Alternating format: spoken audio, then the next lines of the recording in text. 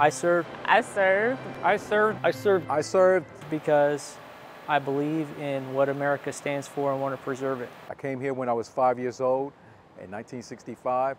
I came to this country and it changed my whole life, and I felt like I had a need to give back. Because I wanted to be a part of protecting this great country of ours and providing for my family. I wanted to travel the world, and I also wanted to learn a trade.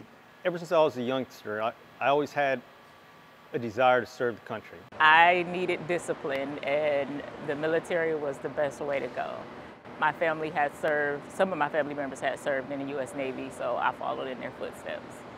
I served because I have a family tradition of serving in the Marine Corps. My dad was a Marine, and when Desert Storm came around, I decided it was time for me to do something substantial for my country, so I joined the United States Marine Corps. I was following in the footsteps of my grandfather and my father.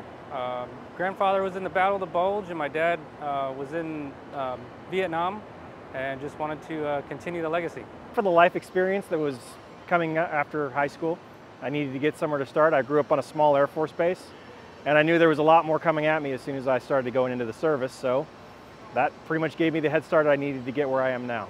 Wanted to serve my country, and didn't know I was going to stay in for 20 years, but that's how it turned out. So I was getting ready to graduate from high school, and I wanted to know what I wanted to do with my life, so I went down and talked to a couple recruiters. My mom was like, "No, I'm not going to allow you to go off to war and, you know, shoot guns and stuff." I was like, "Mom, I'm going to be in the Navy, I'm going to be in a ship."